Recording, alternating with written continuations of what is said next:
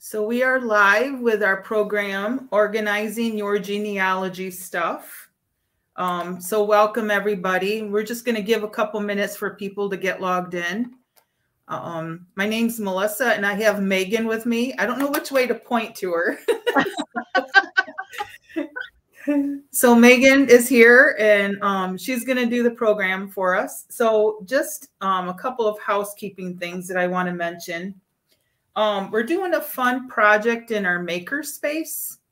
It's not open yet for library guests, but my coworker Jenny, her comment was, "You bring, we'll bling." So if you have a folder, you can pick like a family tree emblem, and we'll have forms at the library. We'll put a link online, and if you drop off a folder, something like this, we'll add a family tree emblem for you, and this can help you organize your stuff. Hey. So that's a fun project we have going on. If you have questions, like I always mention, feel free to drop us an email or call the information desk, and we'll put some links out for the forms. I also want to mention our next program will be March 24th. We're going to do an afternoon program, and that program is called What's Your Story? And that's with Jessica Brooks. She's from Battle Creek, and she'll be doing, hopefully, and I think it will be an in-person program for us. So we have some things to look forward to. So always watch our webpage and our Facebook postings, and you can see what's going on at the library. So I'm going to turn it over to Megan. Megan is a genealogy guru, and I had some time to talk to her, and she seems very busy. But what I have enjoyed about getting to know Megan is that she calls herself hunting, or she describes it as hunting down information. Mm-hmm. So I think that makes genealogy fun when you put it in that way. So I'm going to turn it over to Megan for her presentation and let her tell you what she does. And okay. And do you want me to go ahead and make my screen full at this time? Sure. Yep. Okay.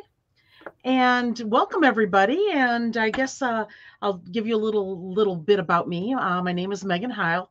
I'm located here in Holland, Michigan, so not too far away from Battle Creek. And I taught public school for over 20 years. And when I retired, I decided to take my hobby and turn it into a business because I'm one that loves history and I love, putting puzzles together. So after I did that, I was approached by several people, and I ended up starting my own business called Hunting Down History. And at the end of this presentation, I'll put my business card up. So if anybody wants to write me, email me, that would be great. But anyhow, I do that. I have two different groups that I teach up here in the Holland, Zeeland area. One is the Genealogy Study Group, and the other one is my Basics and Beyond group. And we just talk genealogy, and I have speakers, or I'm the speaker, and it's really fun. We are doing nothing but Zoom now until the Zeeland Library, and we are able to get in there when COVID starts settling down a bit. Not only that, I speak around the country and nationally and internationally. There are different organizations such as yourself and the Willard Library that ask me to speak for them. I am the director for the International Society for British Genealogy and Family History, and I am their institute director. And we have a spring institute in March that's going to be on Welsh research. And then in the fall, we have our British Institute, which is held in Salt Lake City. And I'm also in the middle of starting to write my first book and lots of stuff like that. So without any further ado, you all should have received a handout with about 12 pages in it. And we'll be going over all of these pages and for our setting up our files and getting things going. So, well, anyhow, once again, welcome. And I want to thank Melissa for having me tonight. And the name of our program, as she said, is, what to do with this stuff, or Operation Spring Cleaning.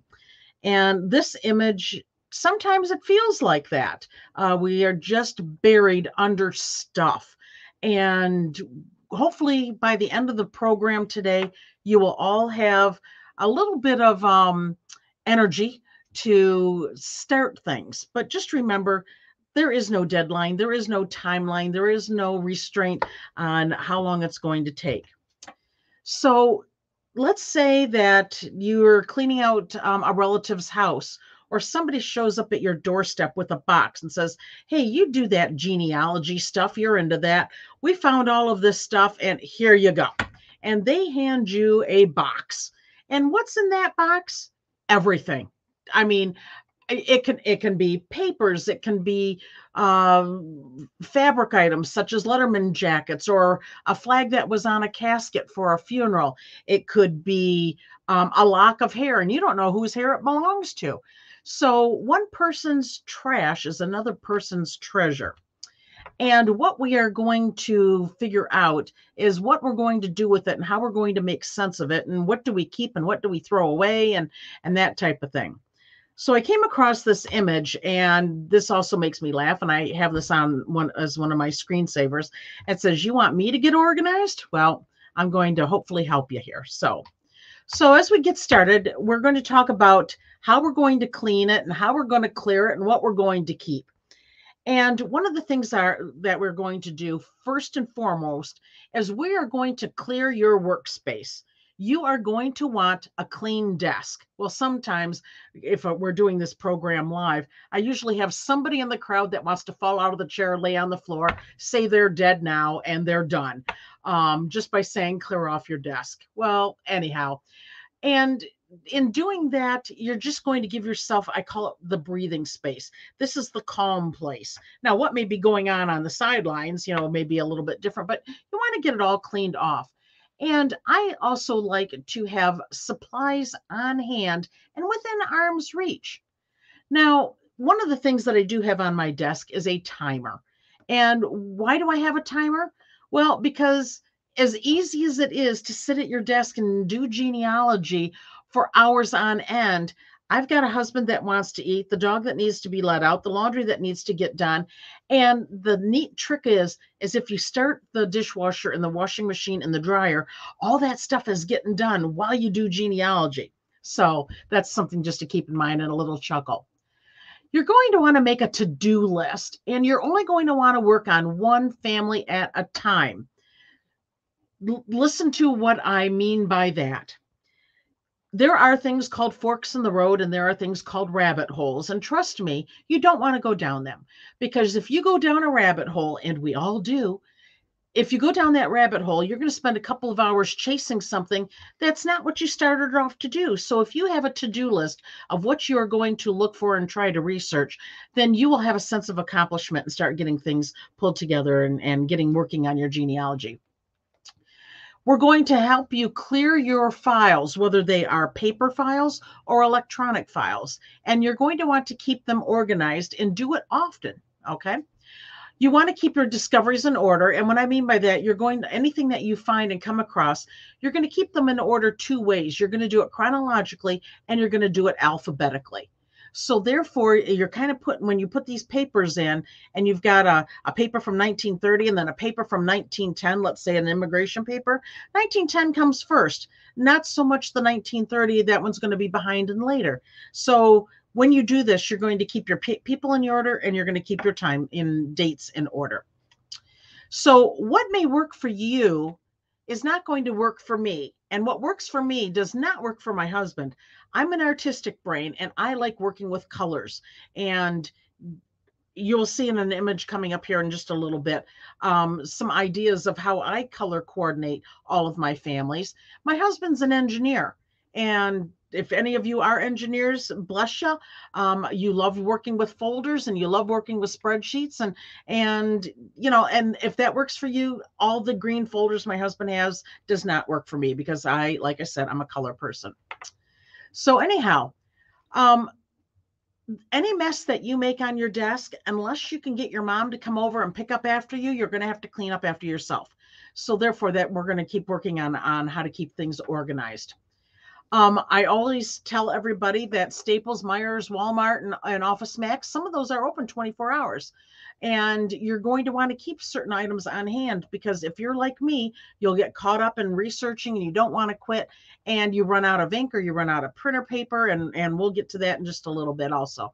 But one of the things that you want to do is to make sure you do have supplies on hand, because you don't want to absolutely have to stop because of a lack of those things. And once you start, you're going to want to come up with a system, and you're not going to want to change midstream unless it's totally not working for you. There are many books. I'm sure the Willard Library has got some books on organization. There are websites online that you might want to go check out about different ways of organizing and how to do this. So as we talked about clearing our desk, I've got 2 baskets, and fortunately, they happen to be long and burger baskets, but they can be wire baskets or even box top lids from like a banker's box, or a case of green beans. That can be a inbox tray and an outbox tray. And in my inbox tray, I put papers that has got to be put into my spreadsheet, or got to be put into my computer program, or that I need to make a note of, or something.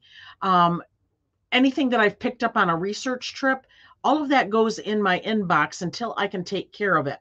And once I start taking care of it and going through it, and usually about every other Sunday, I have to sit down at my desk, and I've got it down to an art now that it only takes me maybe an hour to do that. And it stops me from doing it like every day. I just rather do my filing all in one clean sweep there.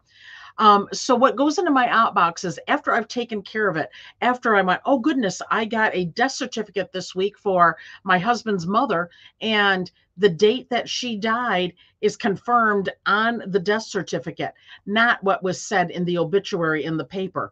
So I make sure that I record that in my notes. And that's just an example of something that you're going to want to do. Once I've taken care of that data and put that information, that goes in the outbox for the filing.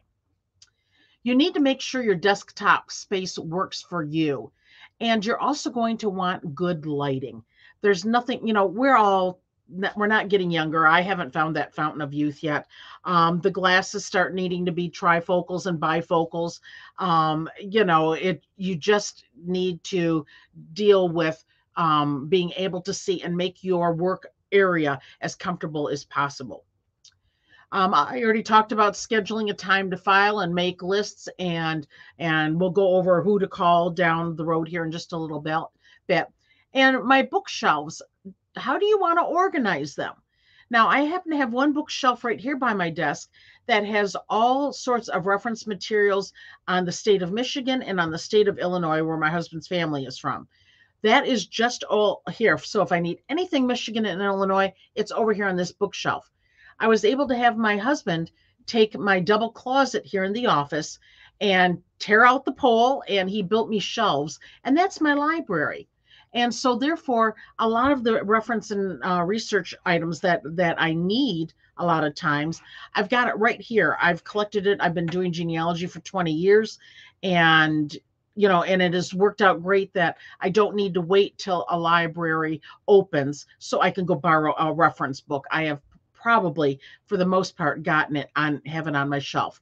So you're going to want to arrange it by category or by region or research type.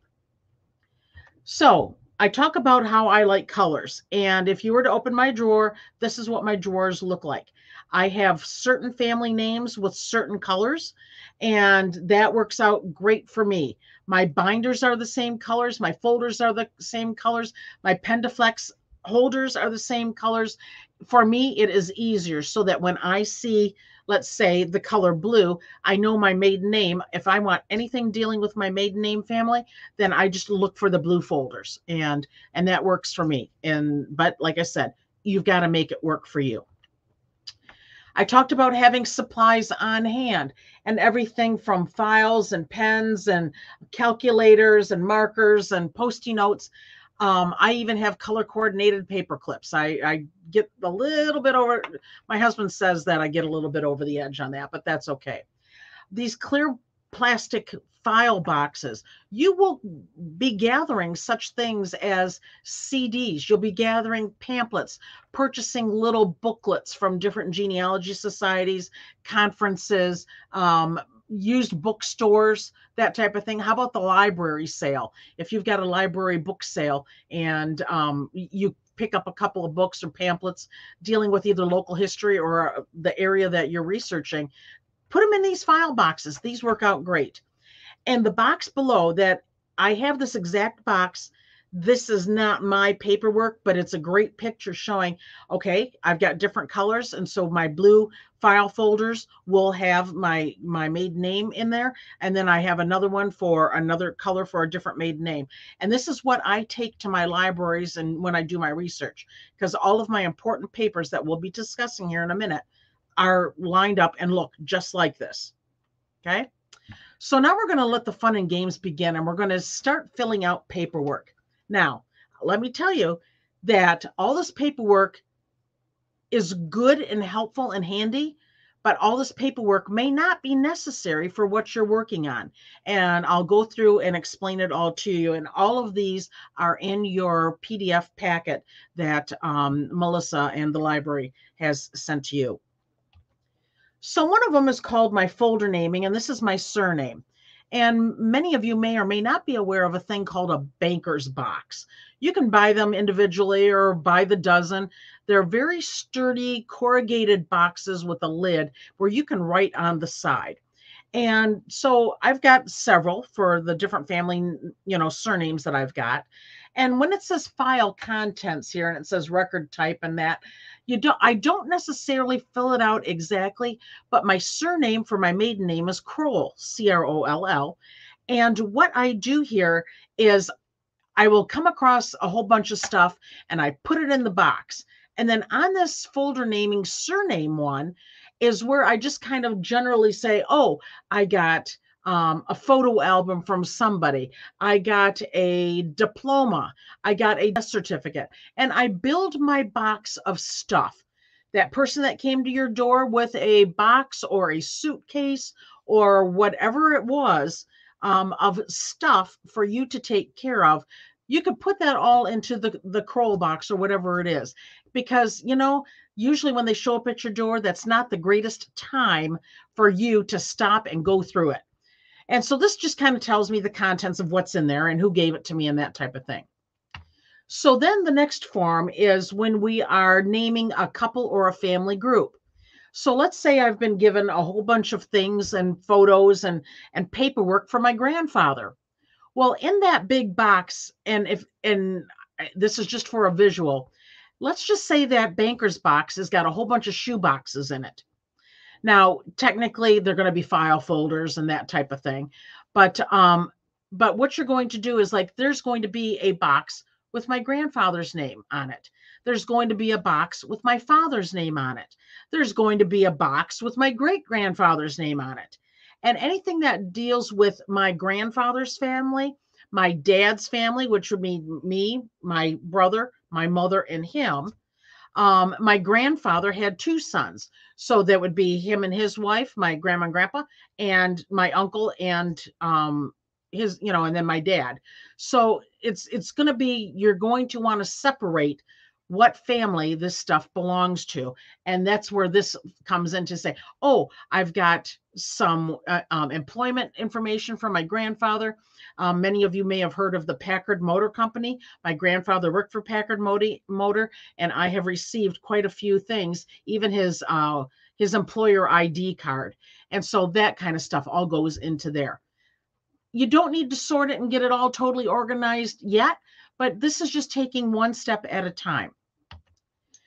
So one of the things that people like to have, and it's just kind of going a little bit out of order, is they want to start filling out family tree charts. And I highly recommend, and you'll be seeing here in just the next couple of slides, the family tree charts and the ancestral charts that I use and that most people use.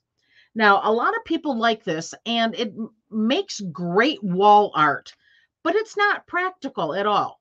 And I'll give you an example where they just throw out at the bottom, they want your name, and then then they want you to put in the parents and the grandparents and kind of work up. And an example of it being great wall art is illustrated in this picture. This is a great little wall, collage type thing that this family has got going on. And it's interesting, and it's a little bit educational. And so the next one is either a pedigree or ancestral chart, wall art, that is also not practical. And a lot of times we've seen these. And because, it's not very easy to put everybody in on one of these when life is not just parents, grandparents, and great grandparents, and so on. There are deaths and divorces and remarriages and more than one or two children. So if you are going to work on exactly your direct line, this is okay. But just want to let you know, just don't think you can go out and get one of these and just fill it all in without there being a couple of errors in the way. So the chart that I was talking about earlier can be called either a pedigree or an ancestral chart, okay? And what we always do with these is we always start with ourselves. So the very first line on the very left, you put your name there. You put down, and on this form, it kind of self-explanatory. You put down when you were born and where, when you got married and where, and if you died and where. So obviously somebody's going to fill that in. And then below is the spouse's name. The next step up, and men go on top and the women go on the bottom. And so the next one would be your dad. Now, your dad may or may not have a middle initial. He may or may not have a middle name, but the name that he is given at birth goes on that top line. The name that goes on the bottom line to the person he married is the maiden name of the lady. So it's your mother's first name, middle name, or initial, and her maiden name, because they are married, because it gives here at the top, it'll show the place for when they got married. Now, let's say that your grandfather was married twice, or your dad, I'm going to just say, was married twice. Then you will have two forms. You will have one for the first wife, and if there's any children that were involved are born to that union, and then you'll go to the second one, and that type of, and it'll be very easy once you get going on this. The next one I'm going to show you is what's called a 5-generation chart. So looking at this one, you see that there's you, and then 2 generations, and then you can put the names in. Well, this is how a 5-generation chart looks, and it's just a little bit more. It gives you some reference material on the bottom. You've got all these slides that are white in background, except for the next one, are all in your packet. Now, the reason why I am comparing this one to the next one is I want to let you know that depending on a lot of times, sometimes of different religions, sometimes of different ethnicities, that you're going to find ancestral or pedigree charts that look different. And case in point, and this one has a black slide because of the contrast, and I wanted you to see it. The Church of the Latter-day Saints, or the Mormons, this is what their pedigree chart looks like, which is quite a bit different, and I'll go back one, from what the very simple form of birth, marriage, and death, that type of thing, on a typical one. So this one includes, and you will see little teeny boxes, and there will be a capital B for when the person was baptized, when they were endowed, sealed to their parents, sealed to a spouse. A family group record exists with the church, and if all the children's ordinances have been completed. So if you are a member of the Church of the Jesus Christ of the Latter-day Saints, this is what your pedigree chart will look like, with the check boxes that to be complete, that needs to be done. So that's just an idea. So another little fun thing that if we were live and doing this in person, is one thing that I like to call a relationship chart. And a lot of times I like to use these forms as a quick view and understanding, just an at a glance, of where everybody is in my family. And this one, you start the darker box, there, excuse me, says you start here, and that is you, and your name will go in there. You see that your parent is up there. And so then you can go to your grandparent and your great grandparent and so on and so forth. It talks about siblings, nieces and nephews. And then it starts understanding and explaining when you hear something about, oh, they're my first cousin once removed, or they are my fourth cousin 3 times removed. When you start filling this all in, it's all going to start making sense to you as you build this extended family relationship chart. But remember, 99% of the time, you always start with you, and that keeps it a little bit easier. So when you get this partially filled out, or the ancestral chart that we showed, like the 5 or 4 generation, that type of thing, at a glance, you're going to go, wait a minute. Okay, that's where Walter fits in. I get it now. And sometimes it's really good just to have that, just to look at. Now, a little comedy break for you. Yes, believe it or not, Disney has made it so that Donald Duck has a family tree. And yes, this is correct. So one of the things that we are going to talk about now, even though it says it's going to be a cartoon break, is we're going to talk about doing some naming things. And this one, as you can tell, the boy says, hey, Hector was named after his great great great grandfather, and the dude was a hero in the Battle of San Gabriel during the Mexican American War. And they wanted to know, the boy went to his parents and asked him why he was named Jeremy.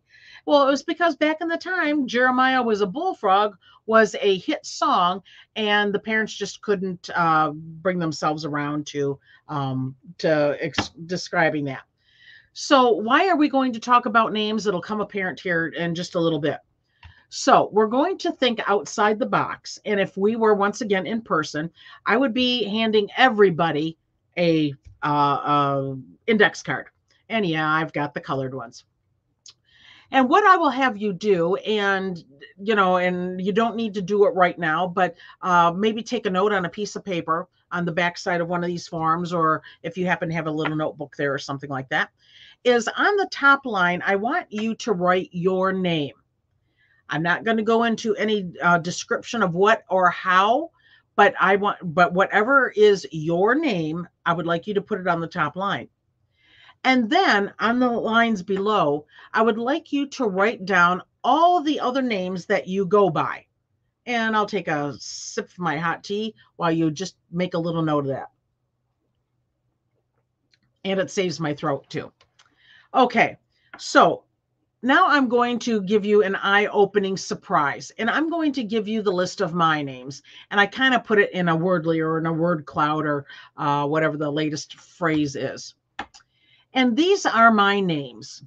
Well, the reason that the name Sharp is at the very top there, and it just does it randomly, is that is the last name of my first husband. And so I've been known to be Sharp. I'm a genealogist. The next one is Megan Leslie, and that's the name I get called when I'm in trouble by even my 90-year-old mother. So anyhow, it's my first middle name. Hunting Down History, the name of my business. Megan is my first name. WO0MEG in the middle, that's my amateur call sign name. I've been known as the Genealogy Huntress. I've been called Kiddo. The reason why Sunshine is there is because my uncle, the day after I was born, and he came over to see me and picked me up and was burping me, and I ended up throwing up all down his shirt. And he said, well, aren't you just a little bundle of sunshine, as he's handing me off back to my mother. And so I've been called Sunshine for over 60 years. So these all come into play. Kroll there you see is my middle name. Heyl is my now married name. Jester, because I teach and people have said that I'm a class clown. So all of these names I go by, and you need to write down all the names that you go by. So why is it important and why do we need to know this? Because remember that names change. And here's another example. So in this photo, I got an arrow pointing to a young man, and I'm going to ask, what is his name? You take a minute until it sinks in for those of you that would know and recognize who this family is. So is this young man, was his name, his real name, Jack or John Fitzgerald Kennedy? And a lot of times people, if we are live and in person, you're going to have several that say it's going to be one and several that's going to say it's going to be the other. So just for your information, he was born John Fitzgerald Kennedy. And of course, a lot of people just call him JFK, that type of thing. You may not realize that this May, he would be turning 105 years old. And he died in 1963 at the age of 46. And believe it or not, that was 59 years ago this year. Hard to believe, because JFK and all this information kind of stays with us. And, it keeps returning in the news now and then. So what's in the name? So when you're sorting documents, you want to try to use the legal name given at birth, and do not correct spelling. A lot of times it is spelled a certain way. I have got a friend whose name is Michelle, and the mother only had one L in it. And it's not often you come across a Michelle with one L. But do not change the spelling, because that's what it was. Okay. You want to notate a nickname. And if that nickname, you need to be aware, I've got a friend named Michael, but he goes by Bubba. And there are legal documents that have Bubba as the name on it, but that is not his legal birth name. Okay. So you're going to want to watch out for that. My mother is from Oklahoma, and her first name is Billy. Her middle name is Gordon. But down in Oklahoma and in that age group, everybody put first and middle names together as in one word. So Billy Gordon or Larry Lee or Ruby June. And a lot of times those two names, the first name and the middle name, are pushed together into one name. So you need to do your research to find out if that is, like Ruby June, is that all one word, or is that two words put together? And it's definitely a first name and a middle name. You're going to always want to try to maintain the legal last name whenever possible. And therefore, when you've got multiple marriages or adoptions or name changes, you're going to need to work with that. On multiple marriages, the lady may go by her latest husband's last name if she legally took it on to be that. There are a lot of times women just keep their maiden name. They don't use their husband's last name and have not taken it on. So something else that I want you to consider is we're going to talk about some headstone headlines. And you saw just briefly ago that we talked about JFK. And here, this is a picture at Arlington and the Eternal Flame. And you see two big granite squares there and two little squares. And so I want to know if you know what name you are looking for and what did you find? So, for example, the first one here says John Fitzgerald Kennedy, and that says 1917 to 1963. Okay. The one next to him is Jacqueline Bouvier Kennedy Onassis. If you recall, Jackie Kennedy remarried several years after John Fitzgerald Kennedy was killed. So anyhow, so they did put on her headstone her legal last name. They had a son that only lived 2 days, and that was Patrick Bouvier Kennedy, and he is buried there in the family plot. And then they had a daughter, and the birth date is August 13th, 1923. And you're thinking, wait a minute, this is the President of the United States. Why isn't there a name on this headstone? Why does it just say daughter? Well, the name they were going to give this child was Arabella. And she died at birth and was considered stillborn. And why doesn't the daughter have a name? Well, they were Catholic. She was not christened. And since Jackie, and they considered it being a miscarriage, giving birth to a stillborn, there was no formal name given. So in correct and proper procedure here, it was no given name. So that's why this one just says daughter. A lot of times when we are in person, somebody says, yeah, but what happened to Jackie's second husband? Well, Aristotle Socrates Onassis, for those of you that don't know, he was a shipping magnate, the world's most rich and famous man. And when he passed away, the picture on the right is the mausoleum, and then his crypt is there in the middle, and he's buried in the Scorpios Island in Greece, and that's where his family and all that is from. So Aristotle is over there, and Jackie was buried with her first husband, not her second husband. Another thing about headstone headlines is when you go to cemeteries and you're looking for the burial place of people, I says you're going to come across many of these things. One that just says baby, one that says father, one that says daughter, like we just saw. The lower right-hand corner, it says the words on there are our, not our, but our baby, April 28, 1933. The middle stone says Grimes, and it says beloved wife, mother, and Nana, and it shows that she's a registered nurse. And then on the other side, beloved husband, father, and Pop Don. But it doesn't give you any first names. We can't be sure that it's a Don that was there. We don't know. That could have been a nickname. But this is an example of headstones without any formal names on them at all. So once again, you're going to have to do due diligence and find out who is buried there. And then the other one is one of the famous ones that in the genealogy community. And the last name was Spanks. And it says Arthur Spanks' wife, Catherine. Well, could there have been a better way to, talk about that, or to say, yeah, there could have been. But anyhow, this one always brings a little chuckle. Instead of saying Arthur Spanks and then his wife, Catherine, instead of just reading it as one sentence. So when you're organizing your notes on your family and photos of headstones, there must be a reason why they have done this. Maybe those headstones that say baby was another situation like for Arabella Kennedy, that type of thing. There's got to be a reason, okay?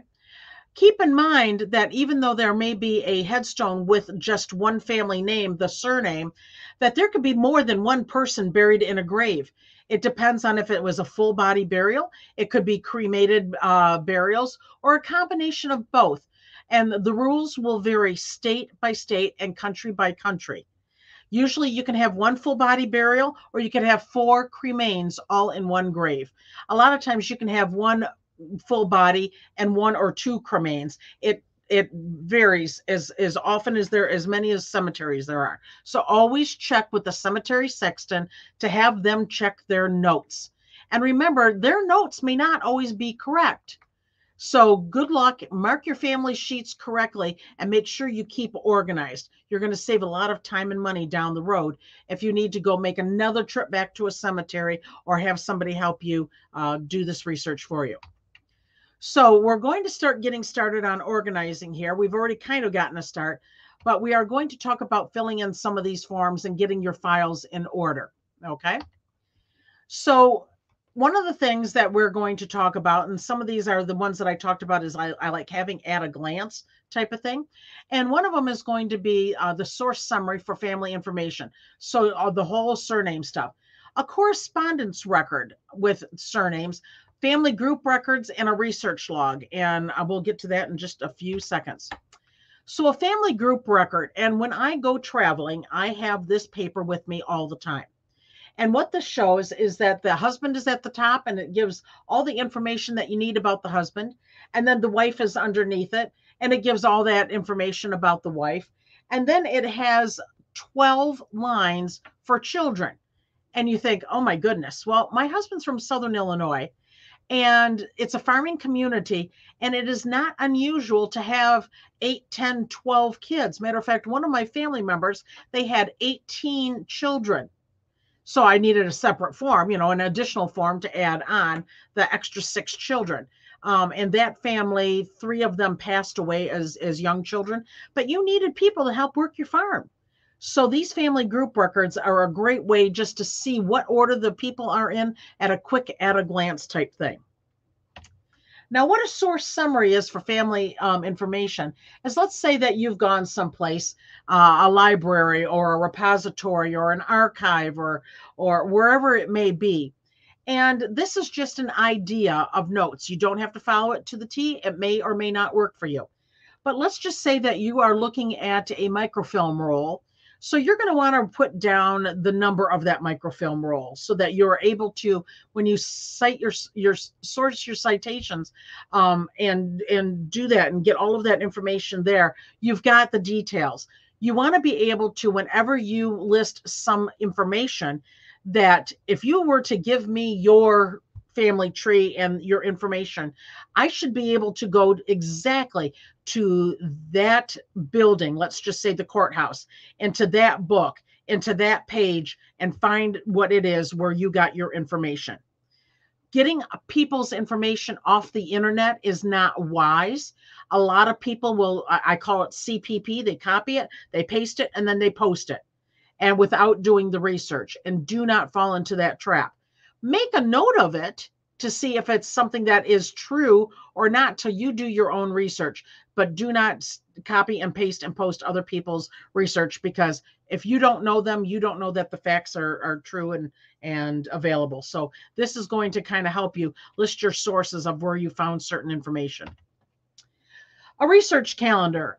I like to know when I go to, for example, Southern Illinois, and where I've gone and what I looked for. A lot of times, and one of the things that you will want to find out is if you do research ahead of time and know that you're going to go to a certain library, let's say, and for example, my dad's side of the family tree, they are Welsh. My mother's side is Cherokee Indian. Well, there is a library in Ann Arbor, one of their historical libraries there, that has the book on the Welsh church that was in Detroit, Michigan, way back in the 50s and the 60s. They are the only place in the state of Michigan that has that pamphlet book. So I am going to put on here that the next time I'm near Ann Arbor, I'm going to write in that book name, write in the library name, write in the call number. And that way I am not going to waste time on their computer doing the research in their catalog. I'm going to take this research calendar list with me and say, I'm going to Ann Arbor. I'm going to look up this book. I can go right to it and then see if I'm able to, scan it or something like that, whatever the rules are at that facility. A research extract. I used to take a ton of index cards with me, and a lot of times I still do.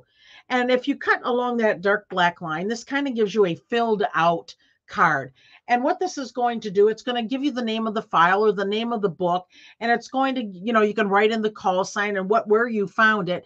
And you're going to want to take notes. For example, if this book in Ann Arbor is not going to serve me any purpose after I've looked at it, I'm going to make a note that this book has nothing to do with the time or my ancestors that went to that church. Why am I going to write that down? Because I do not want to down the road go, oh my gosh, a year or two now, and I said, hey, they've got this book. I can go to my research extract and go, oh, already looked at it, not worth my time, and carry on. So it's always good to keep notes and keep this like in a file, that type of thing for you. My correspondence record is fabulous.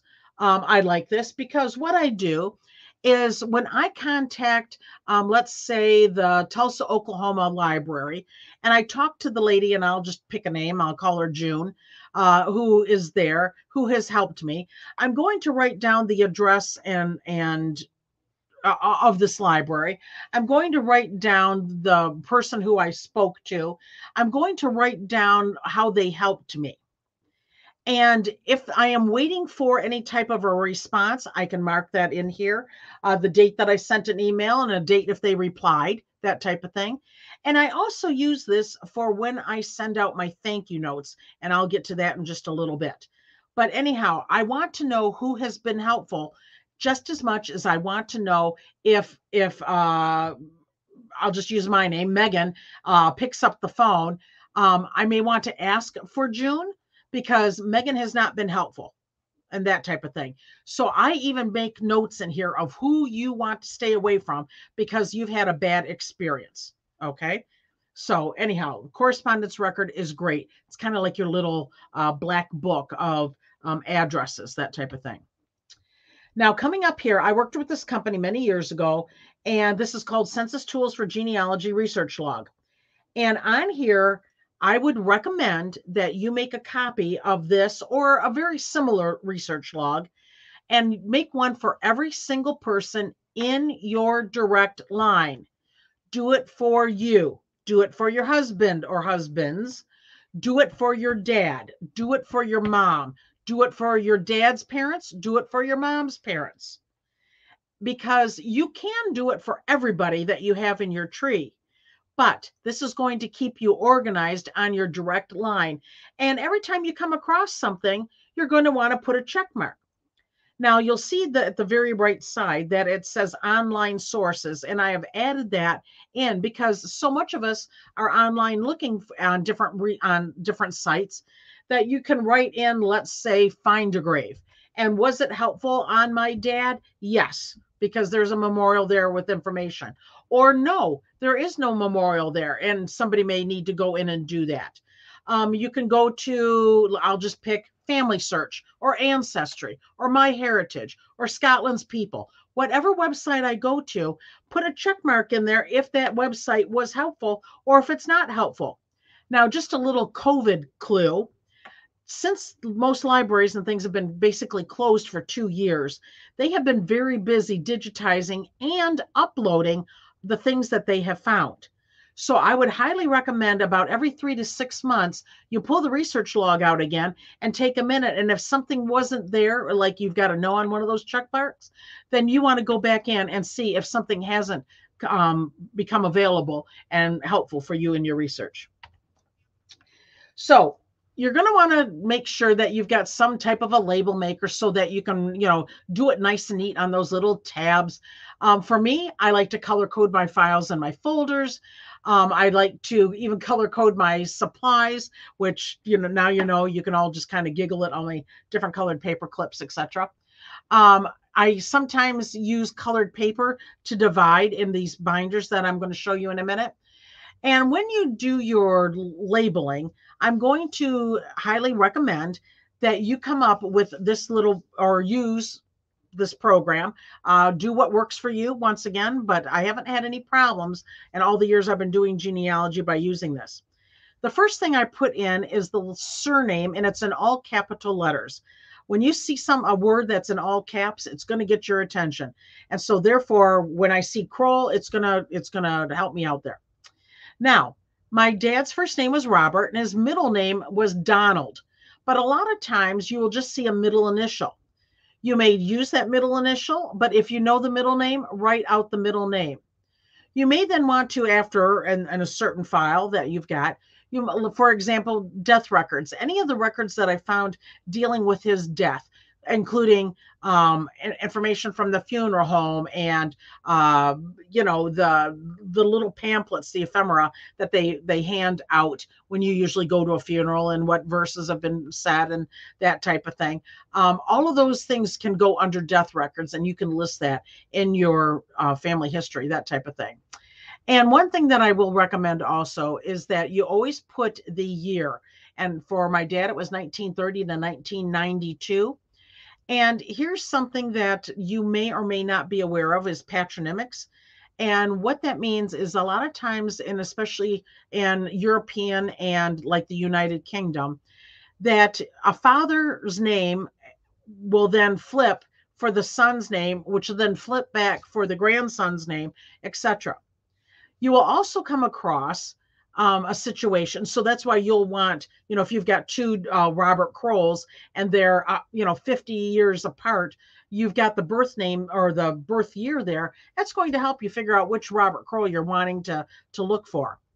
Another thing that, and a little quick story about a client I had, is when doing her research, I came across 2 other children that were born to the parents that she did not know anything about. And the thing that was most upsetting is that these other 2 children had her name. So what I mean by that is they had a daughter, born in January, and I'll just come up with the name Rosemary. And so they named this baby girl Rosemary, and shortly after her birth, she died. They got pregnant right away. And in December of that same year, they had another girl, and they named that girl Rosemary. And she lived a little bit longer, and she died. And about a year later, they got pregnant again and had another girl, and they named her Rose Marie, and that was who my client was.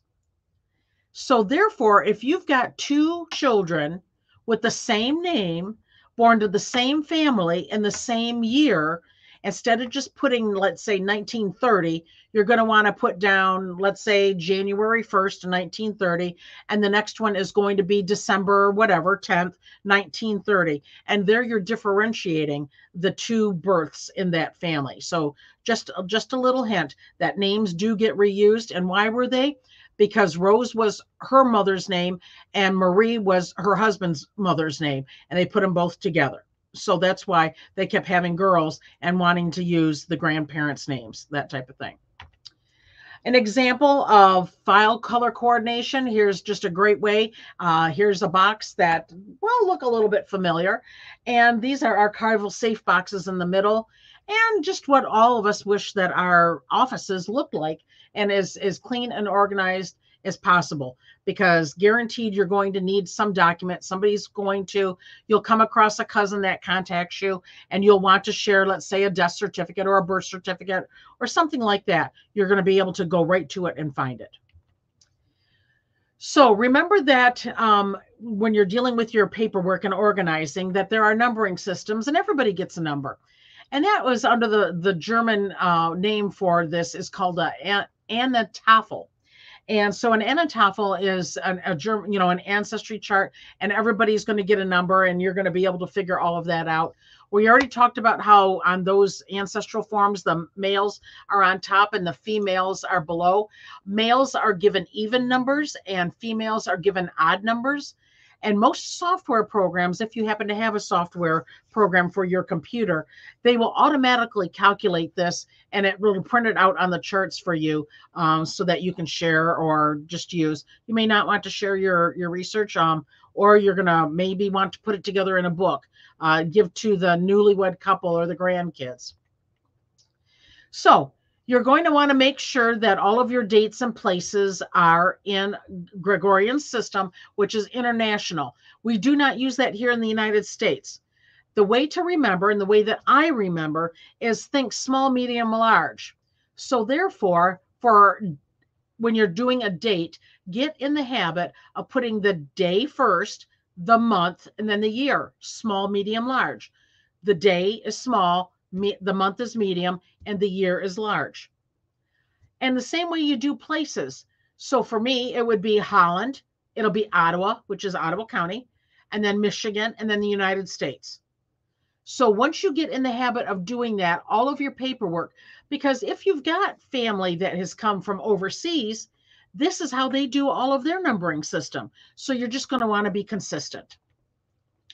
Keep in mind the big picture, your pedigree and your charts and your family tree charts, because you're just going to want to have it at a glance. All right. I use color-coded binders. I've alphabetized all my surnames. I've put all of my information in chronological date order. So it kind of makes a timeline. And you can get a photo album or a scrapbook and keep photos and things like that, and cemetery entrances and headstones and all sorts of little things, paraphernalia that you may want to help dress your skeleton, make them come to life, understand the life and times that they lived. So when you are dealing with cleaning, when I said clear your desk, if you can, you'll want to digitize, you'll want to scan as much as possible. And you're going to want to make a backup of those scanned images. Keep it on an external hard drive, put it on a thumb drive or a flash drive, and or put it in the cloud.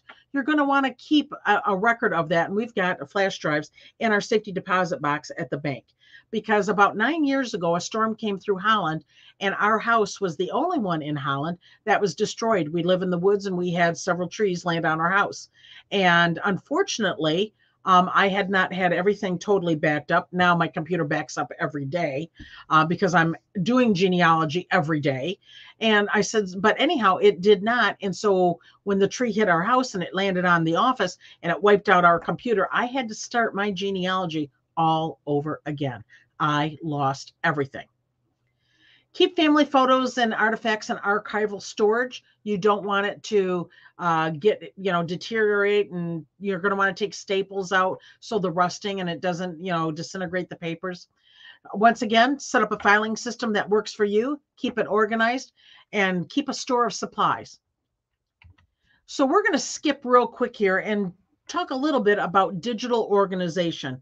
And one of the things that I do when we are in person, and I like to see everybody's face cringe a little bit, is about going digital. And so going digital means to create an electronic file to reduce your paper clutter and individual and sheets and books. I am old school. I like to have my files. I'd like to have my sheets, but I also digitize it just in case of another catastrophe. And losing our house was a catastrophe. You're going to want to save digital files using universal file formats, as we've all heard, PDF and JPEG.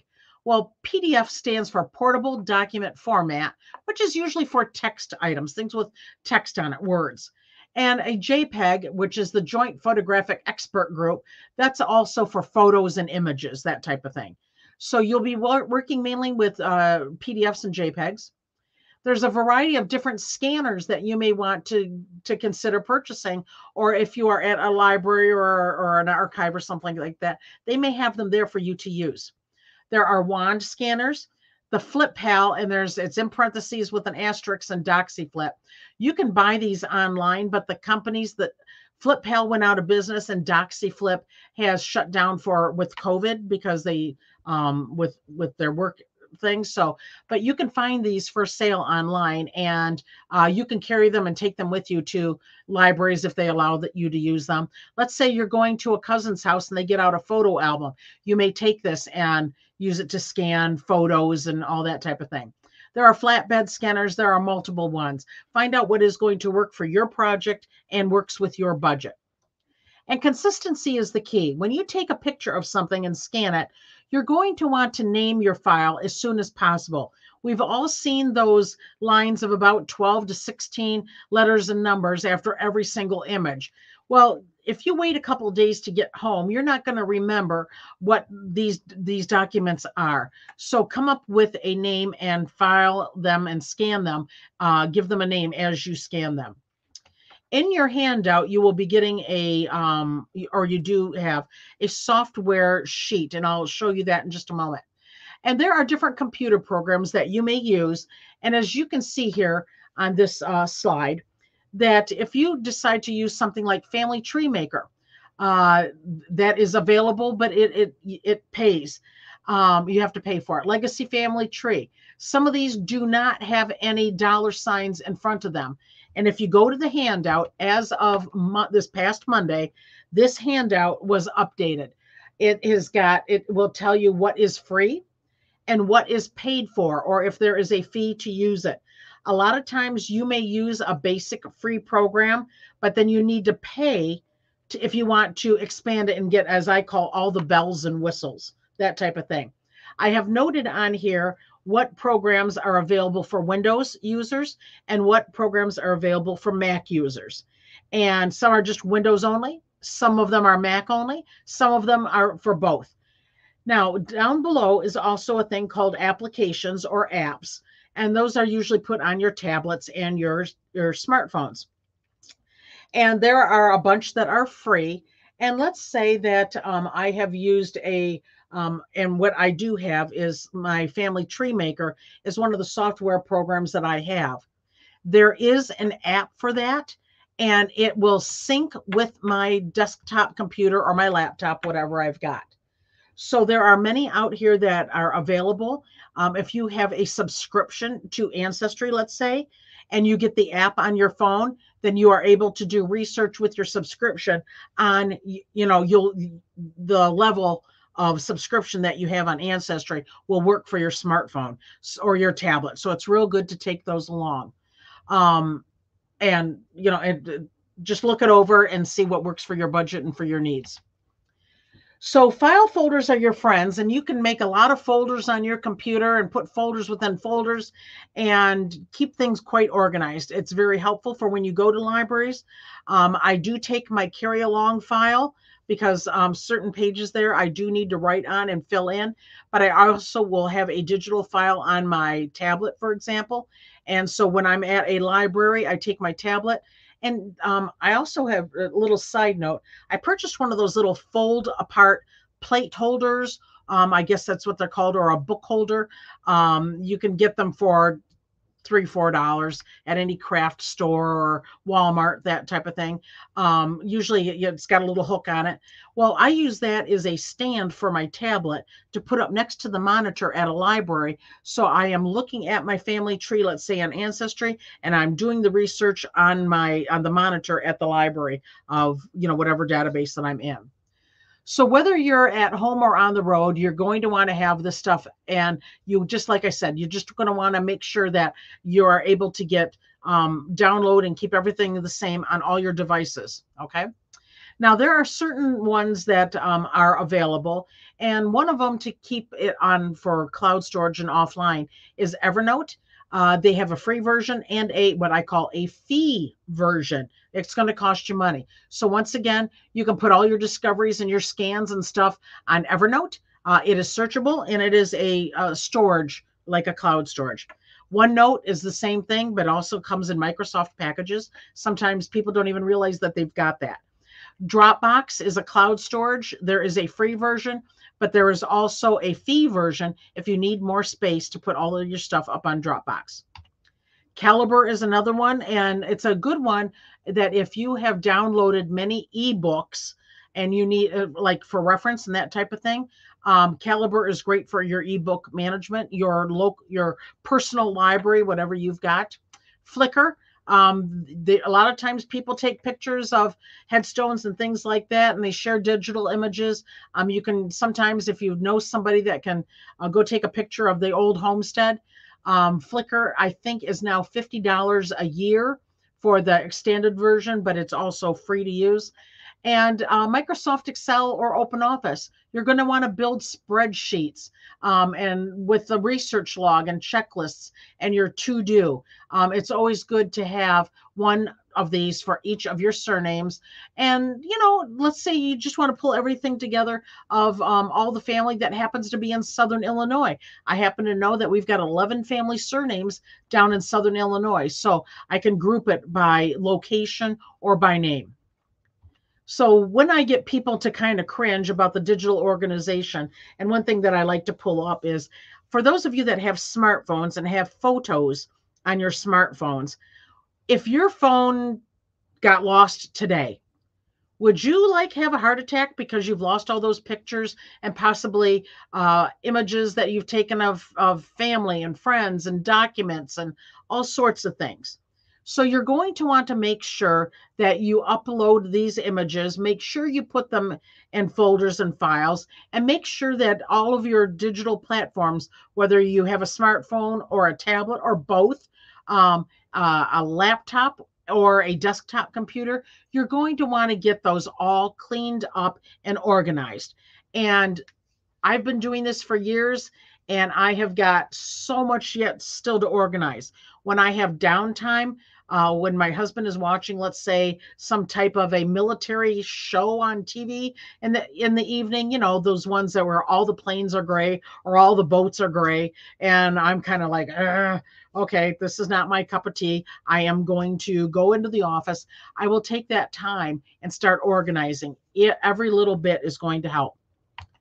On that list that I showed you earlier is computer apps, and this is just a review of making sure that your genealogy and your technology go hand in hand.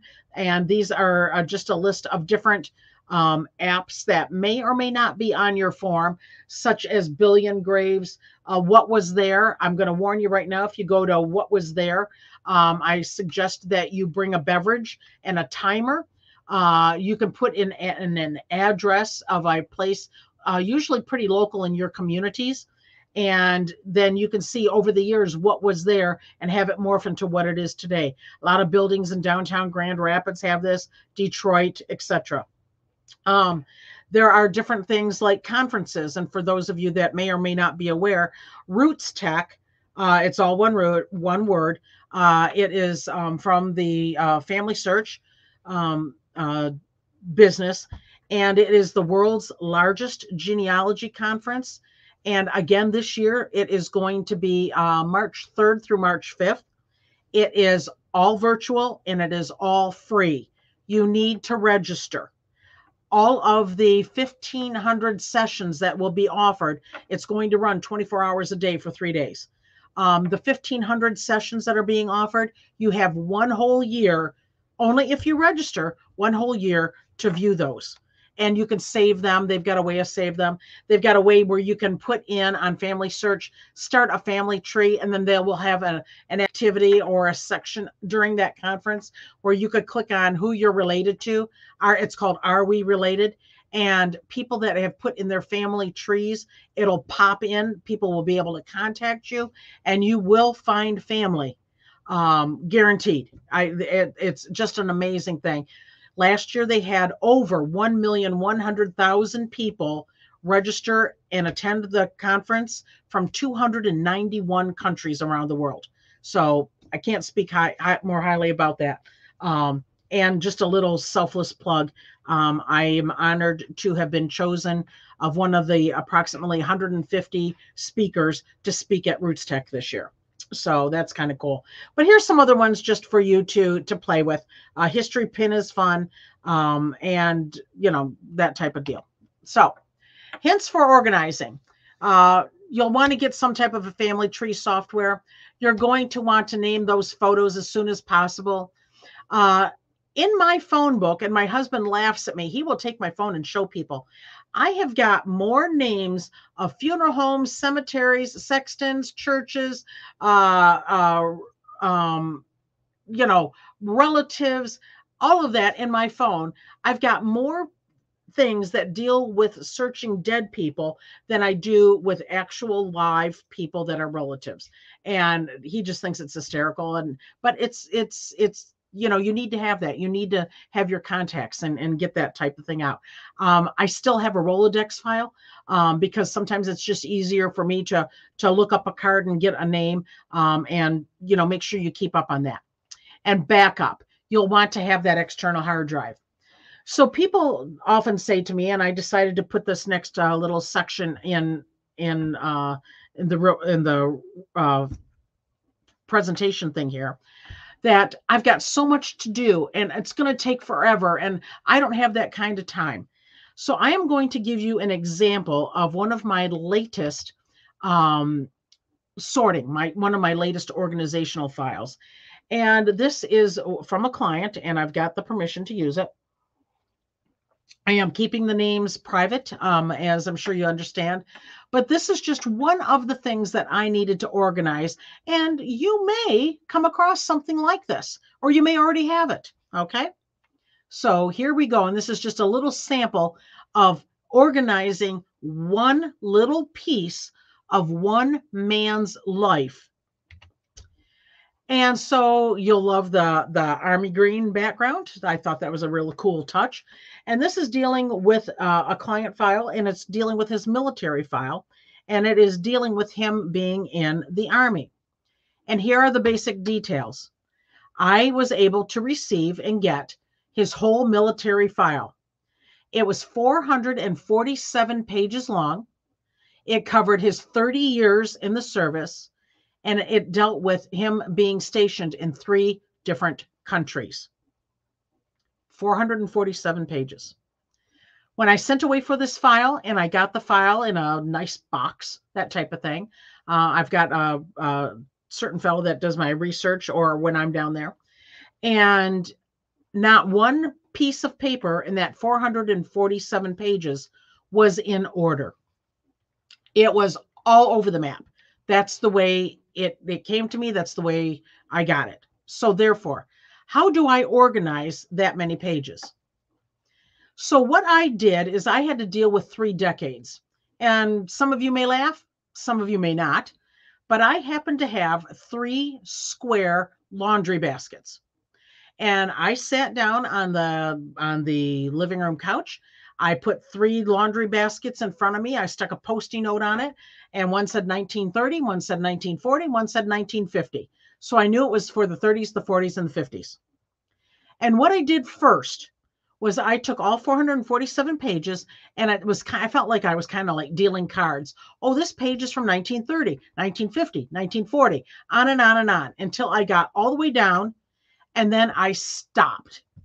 It was like that was enough filing and organization for one day, because not on all of these military records are the date in the same place. They're not neatly always up in the upper right-hand corner. Sometimes it's in the written part of the report.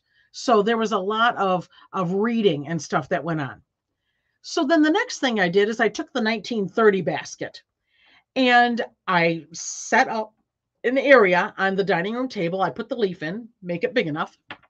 And I took the 1930s and I then made 12 piles, everything that was in January, February, March, and so on.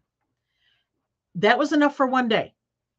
So then I went through and then I took all of January and I started doing it. Like, if you remember, I said it's got to be in timeline, chronological order, day by day. There was also different sized sheets of paper, and those happened to be medical records. And it's like, wait a minute, what do I do with these? I needed to decide what to do. So I once again sorted them all by month and sorted them by day. Okay. And then after I got that second pile, because they were like almost like half sheets of paper, then I noticed that there were longer legal size sheets. And these were the final reports, and also about his retirement, and also about his death and his burial. And his burial is at Arlington. So using all those organized files, I had to fill in the details. So I built the timeline. And then I had to decide, was I going to combine all the information from all the files or keep them separate, like the morning reports and the medical and the daily details?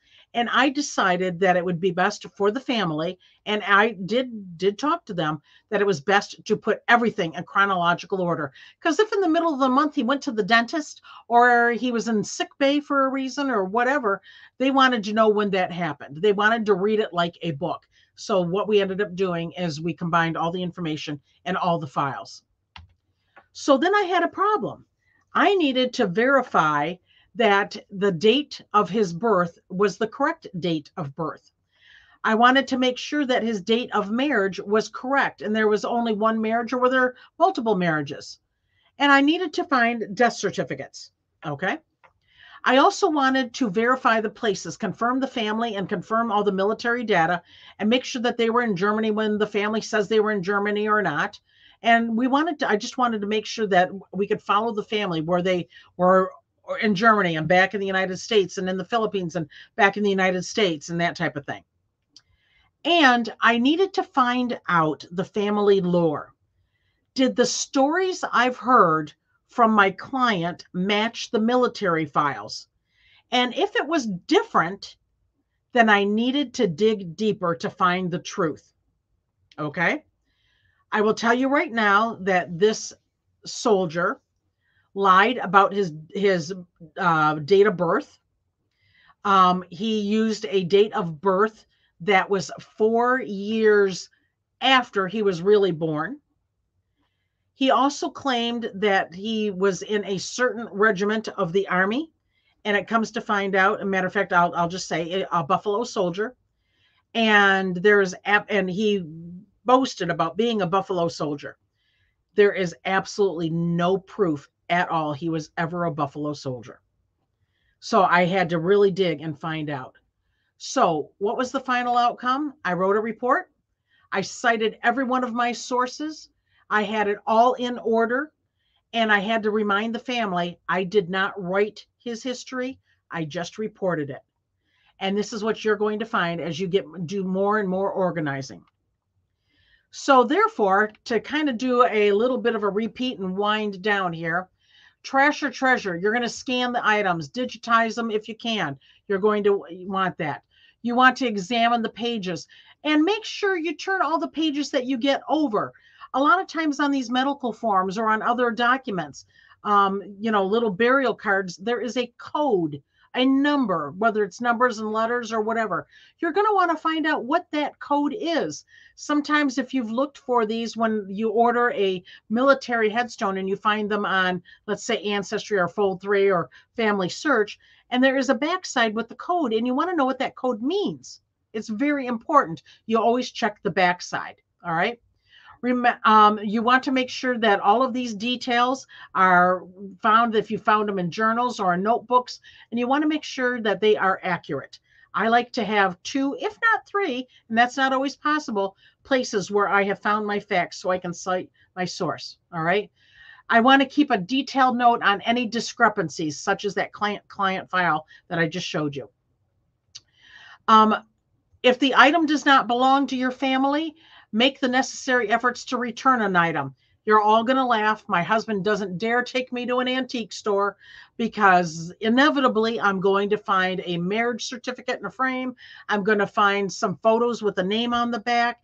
And the next thing you know, I'm buying these things because I am searching, taking that history and searching for the family to return it back to the family. Because chances are the family did not even know that it was there. Okay.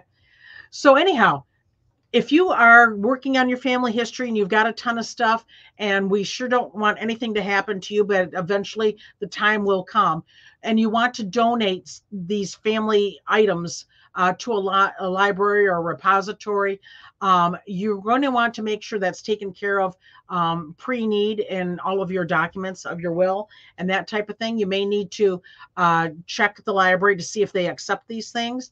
And don't just do your local library because my dad is Welsh and I've got a lot of Welsh information. A lot of it is going to, will be going back to the family, the cousins that are still over in Wales. There is a Welsh museum. There's one down in Ohio. There's one out in Nebraska. They take Welsh artifacts and that type of thing. So if your local library doesn't want it, they would, and if you just drop it off and they just throw it away, what a shame. I mean, that's almost criminal to do that. But unless you go to an archives or a museum, they may not be able to take that. So call around and find out that information. And like I said, make sure you've got somebody, hopefully, that you can specifically say what they're going to do.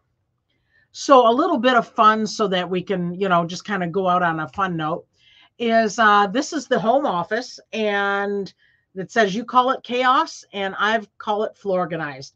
Yeah, I've got boxes and I've got things. It's not that bad, but there are times like when I'm sorting papers and documents. Remember that old saying, how do you eat an elephant? One bite at a time. You've got a huge project to tackle, okay? Just like that military file. You've got to start somewhere. There is no, excuse me, there is no time. It doesn't have to be done by 5 o'clock. That type of thing. And when you are all done, I would like to hear from all of you because I want you to be able to tell me that everybody in your family tree has been found. Everything's perfectly organized, including the photos, as says no genealogist ever. But I would love to hear about your success stories. So I'd like to thank Melissa McPherson, the reference librarian at the Willard Library and the Willard Library for having me this evening. As she's going to look through for any questions that you may have posted in the chat, or I don't know if she's going to do open mic or not. We'll be getting to the questions and answers here momentarily. But also I want to let you know that one of my groups is the Genealogy Study Group. We meet up in Zealand when we are able to meet, but if not, we are Zooming. We usually do it the last Saturday of each month. Genealogystudygroup.com, or just email me at genealogystudygroup@gmail.com. And if you want to get on the list for our Zoom meetings and that type of thing, that would be great. Would love to have you. And if you've got any questions that you think of down the road, huntingdownhistory@gmail is my address. And so therefore, look forward to hearing from any of you if you think of something and have a question. And I'll keep that up for just a minute and see where we are. So I want to thank you very much. Melissa, are you there? Yeah, that was awesome. Thank you. I forgot to mention that we did link the handouts on our webpage and on one of the Facebook postings. I'm very sorry that was on my notes and I forgot at the beginning. but that will still be there. If anyone wants copies, they can let us know and I can make copies, and I'll put it in your folder when you get your little family history sticker. Great. So my other, that was fantastic. And I think I could listen to this all day. There were so many ideas. That's why I have hot tea, because the voice starts going by the time I'm done. Yeah. I also want to give one last shout out to the Calhoun County Genealogical Society. Yes. They're local to Battle Creek or for the whole Calhoun County, but I've met a couple of members that have been very good about and very helpful at helping me plan programs. So thank you to them, and great group of people to get involved with if you are looking for local family history or genealogy. So that was awesome. Thank you, Megan. You are welcome. Thank you. There's so much to learn, and I just love learning all this and hearing your stories. And yeah, that was awesome. Good. Thank you. Good. I gotta go buy some colored folders now. And September is a great month because it's back to school sales, and that's when I stock up.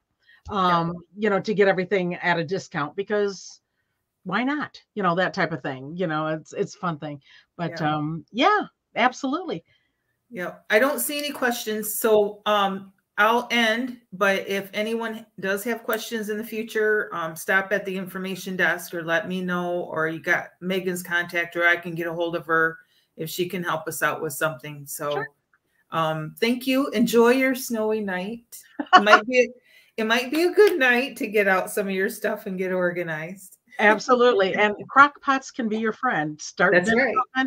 Feed the family, and you keep playing. So that's right. Thank you so much to the Willard Library. Thank you so very much for having me. Yep. Thank you very much, Megan. Have a good night. And thank you, everybody, for joining us. Thank you, everyone.